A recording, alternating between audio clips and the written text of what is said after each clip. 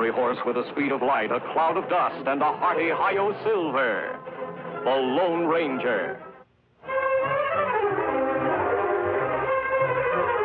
This is a story of one of the most mysterious characters to appear in the early days of the West. He was a fabulous individual, a man whose presence brought fear to the lawless and hope to those who wanted to make this frontier land their home. He was known as the Lone Ranger.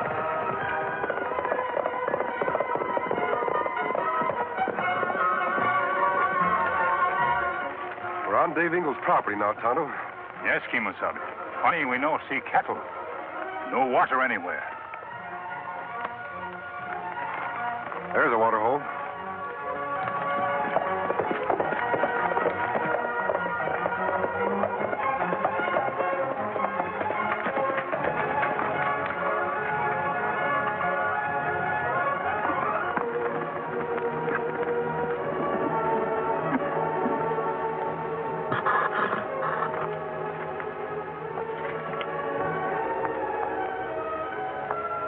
Water's been poisoned, Tonto.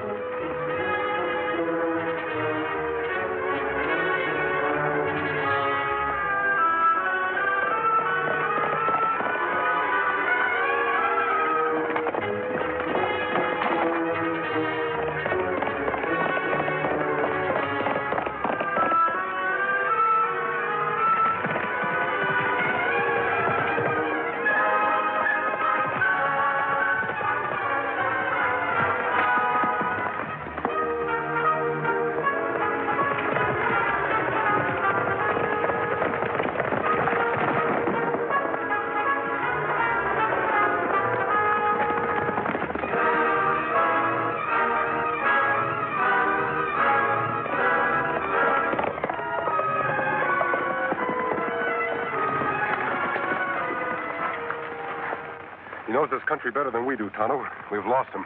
Tonto like to see that man's face, Kimosabe. Maybe we will, later on. We go back, talk to Dave Engles now? Not yet. First, we'll ride into town and see what's going on around here.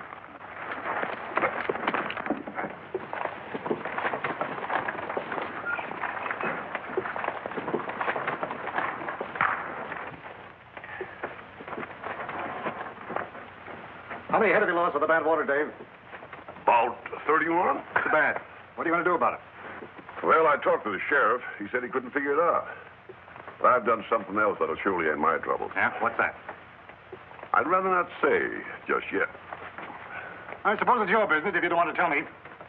In the meantime, use my water. Oh, thanks, John. I'd like to confide in you. I understand, Dave. I'd hope that you wouldn't be as unfriendly as some of the people in our valley. Oh, now, John, I didn't mean to offend you. You know, making a little money isn't always a dishonest business. Well, here you are, Mr. Engles. Oh, howdy, Mr. St. Ives.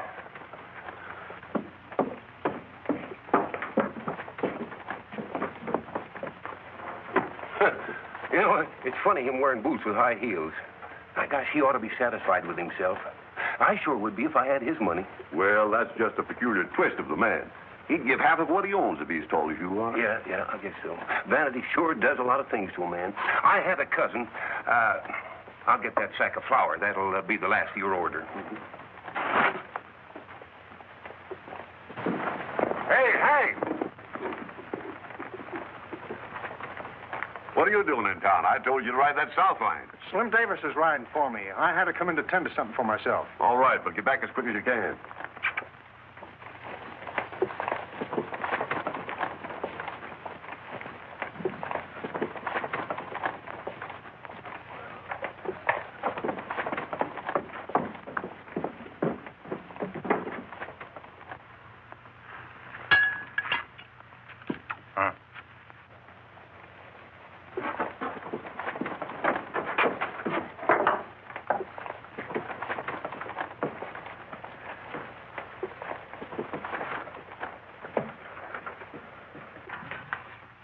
Hi, Jake. Well. Mr. St. Ives, it's certainly a pleasure to have you with us. How do you find the eggs? The question is, how long ago did you find them? That's a good one. Ben, you're looking at Mr. St. Ives. I got practice in all the cattle of San Pedro Valley. And all the water that's fit for cattle to drink, too. Yippee! Yep, I'd have been so much taller if they hadn't turned so much of me yonder. As I said before, men, I'm as big as any of you. Look at me.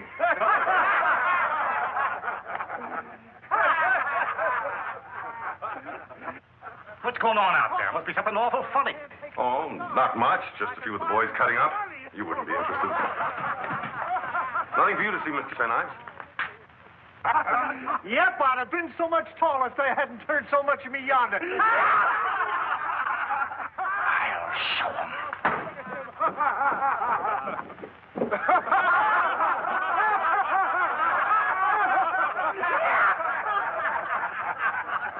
Because what I can't take with my size, I can buy with my money. Yeah!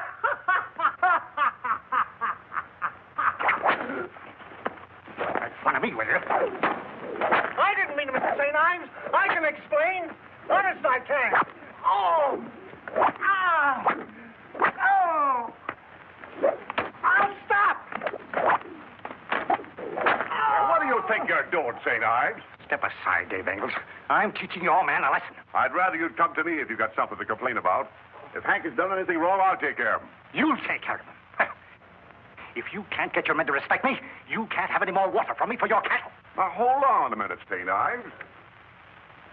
You're going too far with this. You heard what I said. No more water. Understand? But you can't ruin a man over a thing like this. I can't, huh?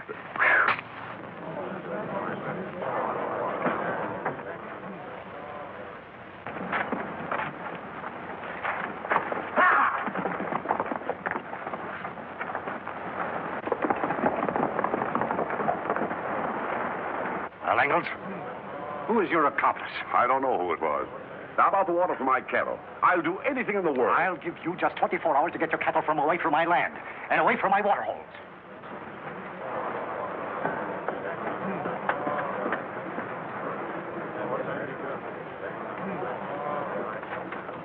I'm sorry, Hank. You're fired. So I'm fired, am I? Seems like you put yourself out of the cattle business.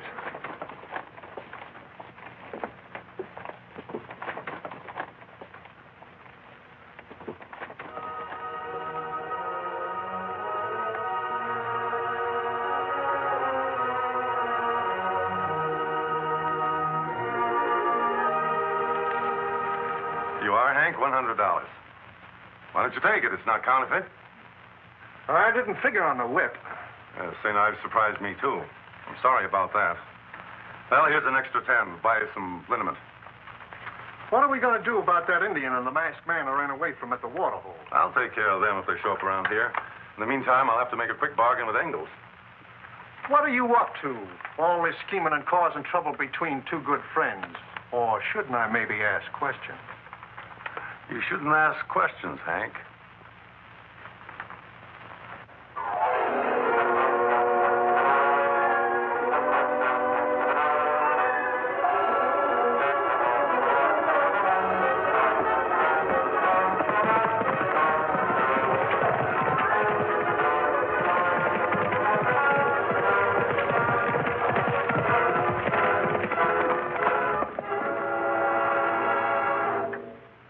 Well, Tonto, Big man Monk, him pay small one to make joke of rich man. Monk did that? Why you not see Dave Engles when we in town? Him sent for you. Yes, I know, Tonto.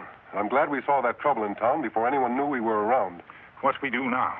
When Engles asked for help, he said his water holes had gone bad. He suspected foul play. He's right. They've all been poisoned. Which one do this? No, he's got all the land he wants. Besides, if St. Ives wanted Dave's place, he'd simply buy it. There's something else behind it. I found this near the edge of the water hole. What's mean, Kimosabe? I'm not sure, Tonto, but I intend to find out. Let's go.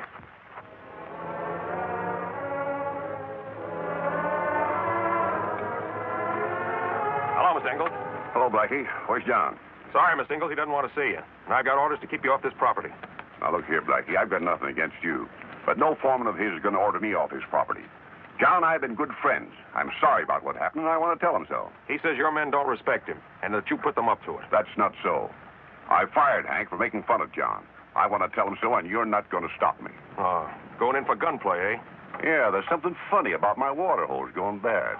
What do you mean? Next thing you know, he'll be offering to buy my cattle cheap. All he wants you to do is stay off his property. Any man that'd wear those high heels if he's tall as other men would stop at nothing to gain his point. Now, wait a minute, Mr. Engles. Now, look here, Blackie. I don't want any trouble with you. Hold it, both of you.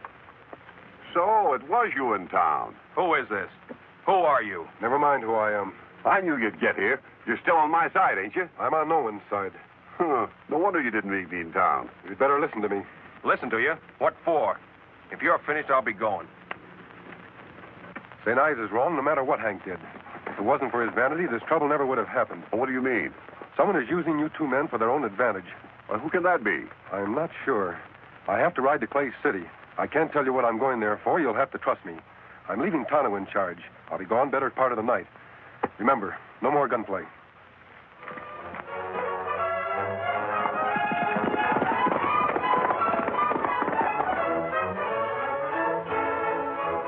He should have been back from Clay City by now. Him come soon. Here he is.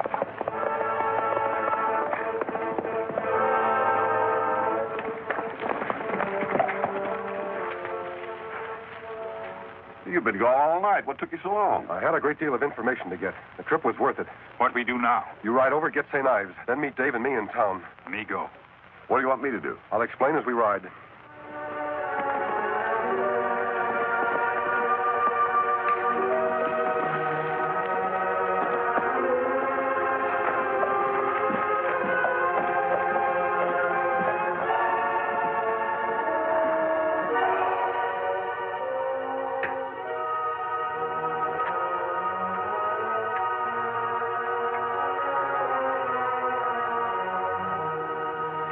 There's nothing else I can do, Monk.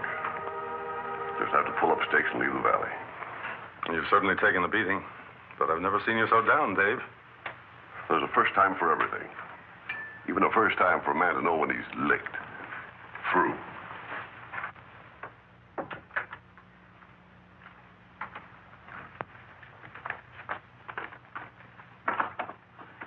No, you just can't pull out. You'll lose too much. Say, perhaps I can help you. Huh? Well, I'm no cattleman, Dave, but I've got a heart for fellas like you. You mean that, Monk? Sure. You're really serious? Sure. I'll tell you what I'll do. 3 sacks of corn. 2 sacks of just talking to myself, that's all. 2 sacks of oatmeal.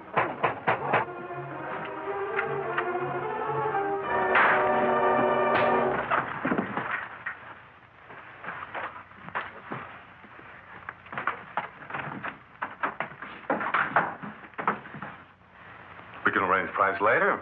I wouldn't cheat you. Sounds all right to me. Let's go into my office. We can talk it over better. Thanks, Monk.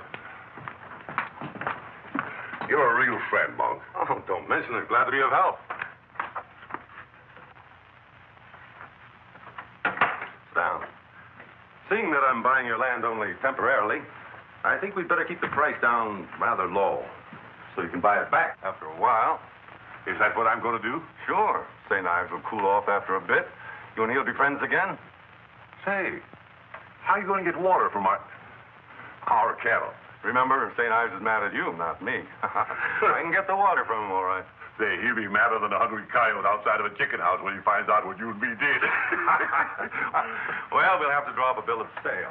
Say, we'll need the deed of your property for descriptions and measurements. Sure. I got him home locked up in the strong box. I'll fetch him. Hurry back, partner. I'll have the cash waiting. Fine.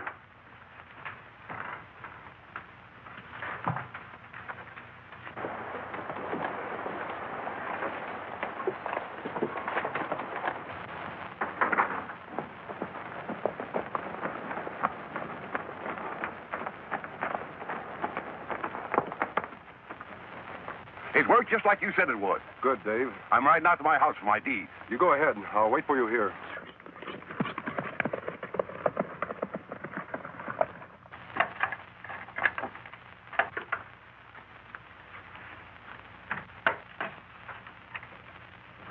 While you're about it, Monk, get enough out for me, too. What do you think you're doing, Hank? Playing cowboys and Indians? Yeah. I got a funny way of protecting my business interests. Meaning what? I overheard that slick deal you made with Engles. Now, look here, Hank. Never mind. You wouldn't tell me the straight of it. You was going to give me a job. Well, I can use a little salary in advance. How much? Oh, about $1,000. If I go through with the deal, will you promise to keep that trap of yours closed? I'd be a fool to kill a business deal, wouldn't I? All right, all right. I'll give you $500 now, and I'll give you the other $500 when the place is in my hands. Well, I guess I can trust you. Hand over the $500 now. You can put that shooting iron back, Monk. The trick's too old.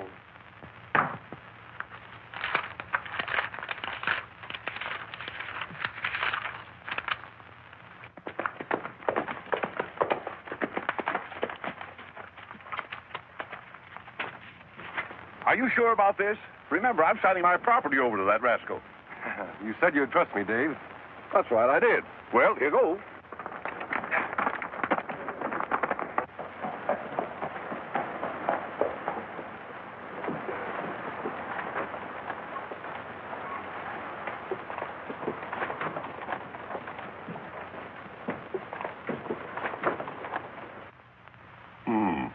Seems to be all right, Monk. Description's the same as on my papers. Well, let's get them signed. How about me seeing some cash on the barrelhead? Oh. Here you are, Dave. 5,000. I'll sign on the top line. Monk, you don't know how much you're helping me out. I sure will never forget this.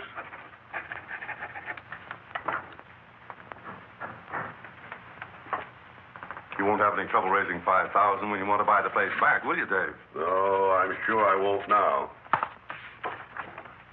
That's right, Dave. Well, let's have a drink to celebrate. Yeah, I guess we ought to.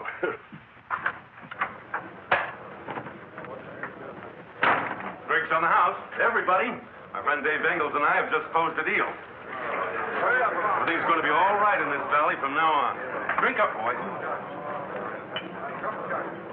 What's the matter, Hank? Aren't you drinking with us? I ain't celebrating. I still got money coming to me on this deal of yours. Of course. It'll be taken care of. Come on, have a drink. I don't want your cheap liquor. I want my other $500 now. You see, I don't trust you like Mr. Engles here. All right. If that's the way you want it, I'll give it to you. Right in the belly.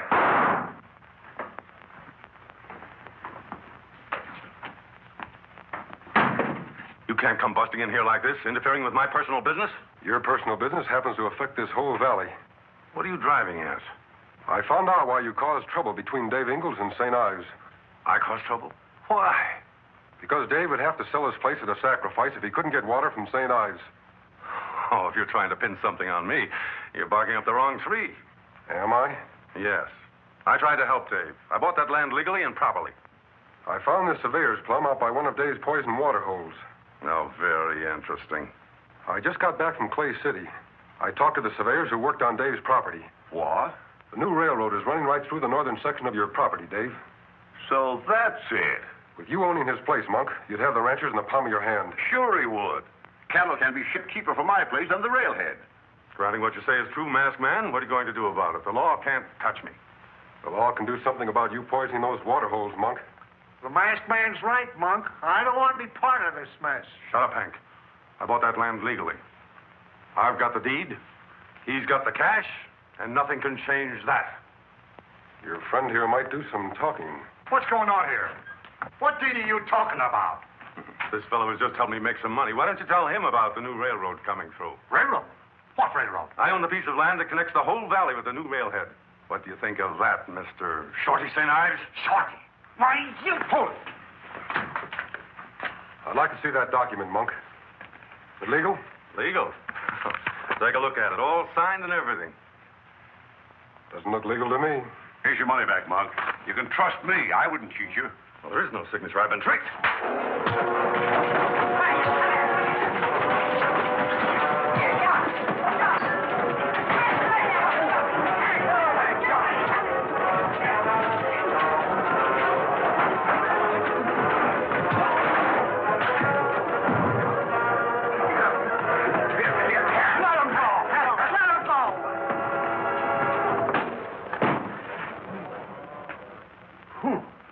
Here's your boot, John. You know, Dave, I've learned something. I can be just as big a man without these darn things. Mr. Engles, I want you to know I'm sorry about that misunderstanding we had. Oh, that's all right. You were only doing what you were told. I hope everything will be peaceful once again in San Pedro Valley. It will be now, thanks to him. Say, Mr. Engles, there's something that puzzles me. You did sign that paper of Monk's, didn't you? Yes, I did. We signed it with disappearing ink. My friend slipped into Monk's office before we transacted the deal and put it in the inkwell. Your friend on the White Horse? Yes. Who is he, anyway? I only know what folks call him. The Lone Ranger. The Lone Ranger.